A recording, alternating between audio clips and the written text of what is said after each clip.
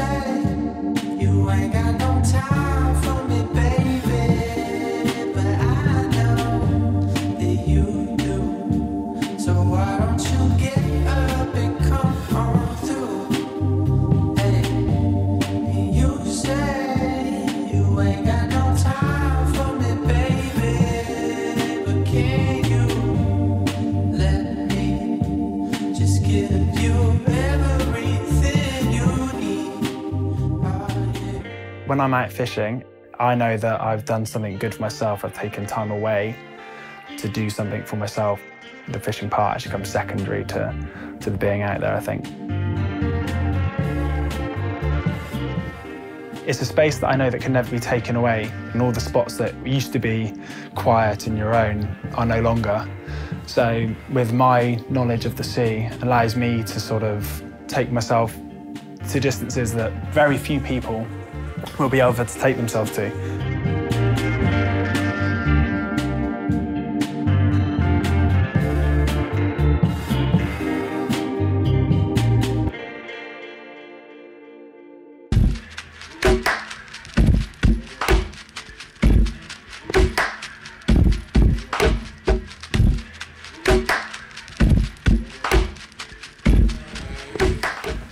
My reason for fishing is totally different. Surfing for me is something that is more of a release of, not I want to say anger, but like there's a certain thing when you're doing a certain turn on a wave where you put so much pressure into that, and that release of energy is something that I crave within surfing.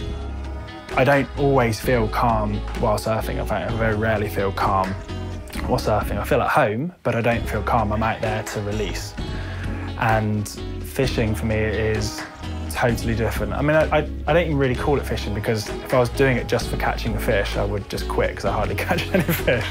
Like I say, it's always come secondary to the paddleboarding for me. I think being out on a paddleboard it's the fact that I've given myself time. That's the mindfulness side of being on the sea for me.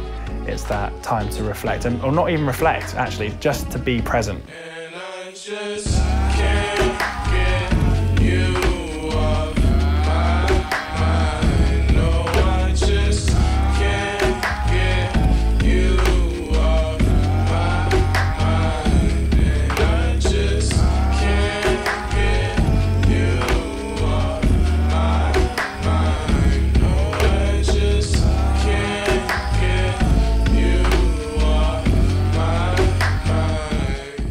When I'm out fishing on my paddleboard and I come in, and it feels like one big journey that I think people are so disconnected from the food they eat now, and it's just a nice reminder to me that when you catch something out of the ocean, that you have to kill that animal and you eat it. It's not something I've ever looked forward to doing, is to killing the fish, but it's a sacrifice that I know that I appreciate. And I think it just makes me consider what I'm eating and where it's coming from. And realising actually, even the few years that I've been fishing, it feels like things are changing in the water, and that there needs to be more consideration when it comes to fishing as a whole.